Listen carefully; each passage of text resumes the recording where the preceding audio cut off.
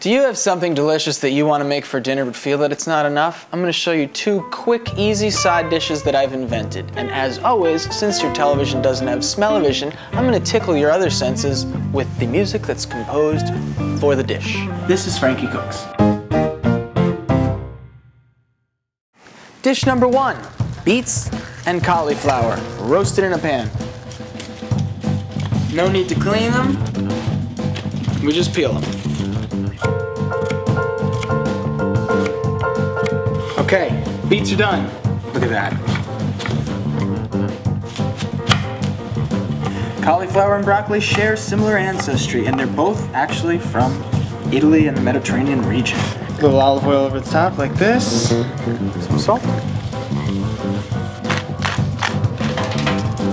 If you have some breadcrumbs, that's lovely.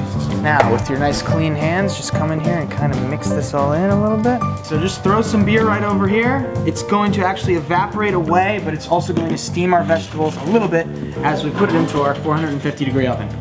It's going to take about 35 minutes or so until the cauliflower is brown and the beets have shriveled and become soft, and it's really delicious and it looks gorgeous. But here's another one that's really fun. Medium heat in a frying pan.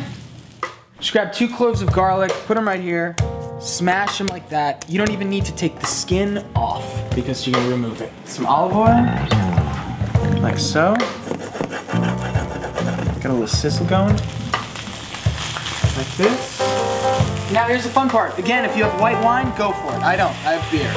So I throw the beer in like this, and what you wanna do is cover it. And what that's gonna do is steam the broccoli, make it nice and tender, keep it nice and green, and then we'll remove the top, boil away all the beer, and you'll have a sautéed broccoli that tastes as if it were boiled, but yet it has those delicious caramelized flavors.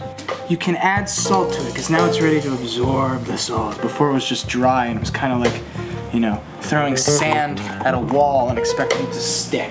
This should take about 5 or 6 minutes. Now you want the beer to evaporate off.